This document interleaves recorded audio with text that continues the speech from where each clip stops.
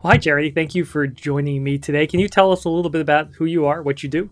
Absolutely. My name is Charity Majors. I'm an operations engineer. I've worked on systems, Parse, Facebook, etc. And now I'm the co-founder of and CTO of Honeycomb.io, where we work on observability tools. Awesome. Well, I really appreciate you joining me today to chat a little bit about cloud and observability and things like that. So first, I just wanted to ask you, why do you see companies in the first place even use cloud infrastructure from more than one provider? Why do that? Why do that? Well, because not every provider is great at the same thing. Some providers are better at different things, and we live in this glorious age of infrastructure where you get to pick and choose. So, there's very little penalty to going to the best provider to do the best thing. As you've looked at what you've done with Honeycomb, what have you learned from building software that doesn't just run in one place? Of course, you run all over the place. It's great. So have you learned something that maybe somebody who's looking at building stuff that has to run in different places can take a lesson from you? Yeah, absolutely. If you don't have to, don't do it. If you could build your systems, if you could deliver to your customers what you want to deliver to them using a lamp stack, by God, please do it. If you do it on a single cloud service, by God, please do it. The problem is that for many of us, we can't actually build what we want to build by, following those very simple and tried and true paradigms. So, keep it as simple as you possibly can is usually my best advice to people. Has there been anything that's been particularly hard about it, that when you looked at having Honeycomb work across different public clouds, on-prem, whatever, all these different environments, you're like, oof, like the networking or the storage or some other aspect was always harder than you thought? Yeah, it's always hard, which is why we keep kicking that football, baseball, I don't know. We keep kicking some ball down the road as far as we can. Yeah, we look for every excuse not to go multi-cloud, multi-region, multi-everything. We came up with a security product. Everybody wants to have their data live in their own on-premises, and yet they want the power and delight of SaaS, right? So we came up with a really cool hybrid product that would let you run using the SaaS solution, but streaming all of your data through a proxy that you run within your network, whatever that is, and just generates the hash of each event and then forwards on the hash or forwards on the encrypted version of the event, but keeps the keys there on premises. We never get the keys. We can never decrypt it. So it's a nice little hybrid way of trying to fulfill all those constraints. That said, it only works for so long, and we are looking at having to spin up, an EU site in the next year or so. So, it's don't do it until you have to. Don't do it until lots of people with lots of money are saying, yes, we want this. Wow, that's good advice. To me, one of the worst ticket calls you can get to the help desk is something is slow. It's like, yeah. Oh gosh, where do I even go with this stuff? So when you start looking at systems, either where they span on-prem and cloud or even different clouds, especially, give us a little bit of a lesson on observability, I guess, but where do you start? I'm assuming from what I read from you, it's not just staring at static dashboards. Yeah. No, that's not going to get you very far. Yeah, and like Liz Fong-Jones likes to say that, look, slow is the new down. We've gotten so good at creating these resilient systems. They rarely go down for customers, but they do get slow, and that's just as frustrating. Well, first of all, I think that observability is in large part, it's not about debugging your code, right? It's not about, fixing the code itself, but it's in a large part about finding where in the system is the code that you need to debug, right? Which means that you need to be part of observability, I think, is that you collect your telemetry in a way such that you get one event per request per service. And then you can populate those events with as many details as you want, but having one event per request per service allows you to correlate all kinds of things, from request to request while keeping that, unique request ID, unique trace ID, span IDs, etc. It's interesting. Something that a lot of newbies to observability do is they will only put observability on their edge, on their web tier, basically using HA proxy or Nginx or whatever. But as long as they add these headers to every service that's behind the web tier that keep track of how long this it took to call the other service, and as long as they print those values out and then surface them in the log on the edge, you can actually get an entire map of your entire infrastructure, and you can pinpoint, oh, that's where the slow thing is. Oh, that's where the slow node is. That's where, and that's just so cool. You're not going to find these problems of slowness unless you're really keeping track of, the edges, the borders between services every time you're calling out HTTP or the SQL or anything else. But that boundary is super important. That's really insightful.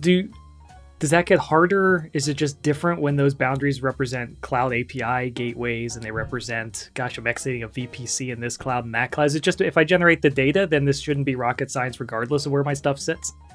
Basically true. As long as you can instrument the code, like there is kind of a bright line between code you can instrument and code that you can't, right? If it's code that you can't instrument, then you're reliant on whatever they're sending back to you.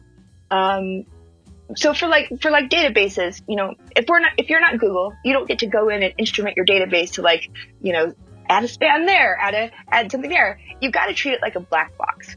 So some ways that we can approximate having instrumented it are, we could do a TCP dump and stream all of the network traffic and reconstitute those events.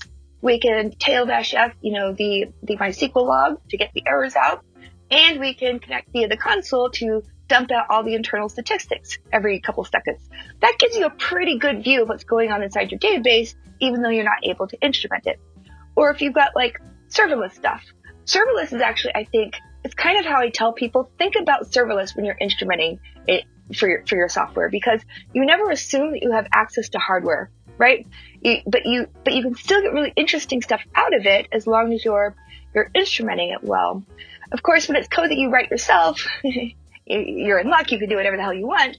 When it's remote APIs, do you have the ability to instrument? Do you not? If not, you have to treat them like a black box and just track the amount of time that they spend running and then what they give you back. That's all you can do. So they're really just those three categories, right? You can't do anything, so just track it in and out. You could do something, to approximate instrumentation, and then you could instrument the hell out of it. I like all of those. All right. So are there cases where you've seen where using, to your point, I like, hey, if you just pick one cloud, please pick us, but other people pick other places. But do you see spots where using multiple clouds does actually improve resilience in some way, or is that DR myth a myth? Do you see that multiple clouds actually fix my resilience in some settings? I can pretty much guarantee you that if resilience is what you're going after, you'll have more outages by having more clouds than you will by just sticking to one. There are legit reasons, but most of them are business reasons as far as I can tell. But DR, how often does Google Cloud go down? Right? Most people can afford a couple minutes a year, right? Which is basically what you're going to get from the top three clouds. And if you want to double your engineering time to try and set that up, well, now you have three problems, right? You have AWS, you have Google, and you have all of that connective tissue between them, right? So I don't think it's a good play for resiliency, although anytime in software you say never or always, you're going to be wrong for some outlier case. That's fair. I will ask you, though, when I'm thinking about an operational approach, or you're giving someone advice and they are figuring out, all right, I'm using infrastructure in lots of places. Again, it could be on-prem and cloud, different places. Do you recommend that I kind of treat each environment as a silo from a logs and metrics perspective and just data? Do I collect it all together for centralization? Should I use one tool chain for my work? How do you look at when I've got increasingly distributed infrastructure? How should I tackle ops? God, that's a complicated question. And it's not the kind of question I could answer without asking a lot more questions. But philosophically, you always want there to be one place that you can look for everything. Philosophically, you don't want to have to be going this paging thing to that paging thing to that paging thing. And, because infrastructures, they have ripple effects. You never want to be getting paged by, a bunch of different systems about one problem. Philosophically, you always want them to trickle up to one place. And one of the best ways to do that is using SLOs. If you're using SLOs, then you can usually ditch a lot of the paging on symptoms, paging on, patterns or error spikes here and there, which are going to be constant when you're at that level. You just, your system is never up. It's just got pathologies all the way down, but we manage to run anyway, right? It's not about making sure it doesn't go down. It's about making sure that customers aren't affected when we do. There's always a bit of a tug of war, though, between optimizing locally and optimizing globally.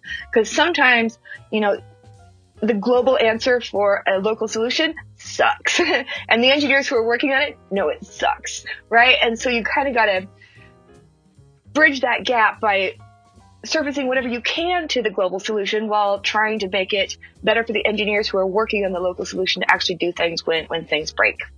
And I think that there are some interesting ways you can kind of partition this up, because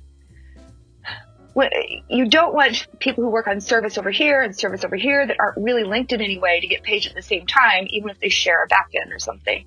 So the dream is always that you can start it with an SLO, start at the top, slice and dice, figure out what the dependencies are, and then maybe branch off into, okay, here are the local systems for, because you can't, for example, if you're just having the one logs to rule them all, you can never store like all of the output of a TCP dump for your low level systems, or all of the output for, print everything or a debug output. Like it's too much. But there are maybe lower level tiers where you can gather more fidelity and more detail so that the engineers who get alerted and it's routed to them, they can dig in deeper. Yeah, that makes a ton of sense. Well, this has been awesome. I got smarter on observability and just cloud operations thanks to these few minutes together. I really appreciate you taking a few minutes with us.